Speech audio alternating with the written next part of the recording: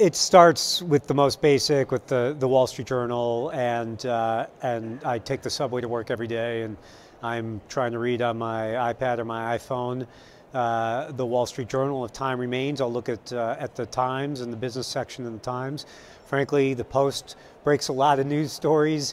Particularly, I work in the retail space, and so it's also sometimes an interesting source of information. The Economist is excellent for deep dives into certain topics, and certainly if you work in international finance, the Financial Times is another source that is absolutely critical. There are so many other sources, though, that are on-demand live, that are available on the internet. You obviously need to be discerning with not spending too much of your time trying to take in information. It becomes impossible to synthesize it at some point, so find your go-to trusted sources.